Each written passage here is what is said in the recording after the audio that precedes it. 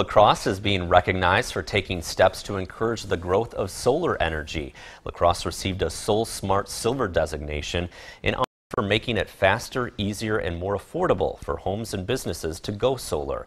Just last week, the Common Council in La Crosse adopted a solar zoning ordinance that permits a solar panel as an accessory use in all zoning districts, which means they can be put up on roofs or on the ground of any lot or building.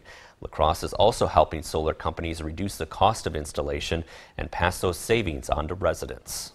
We're hoping that with this designation that more businesses and building owners and homeowners will take advantage of the lower costs of installing solar panels and be confident that the city is supportive of that and will help them through the process. The Solsmart Silver designation is also a signal that La Crosse is open for solar business.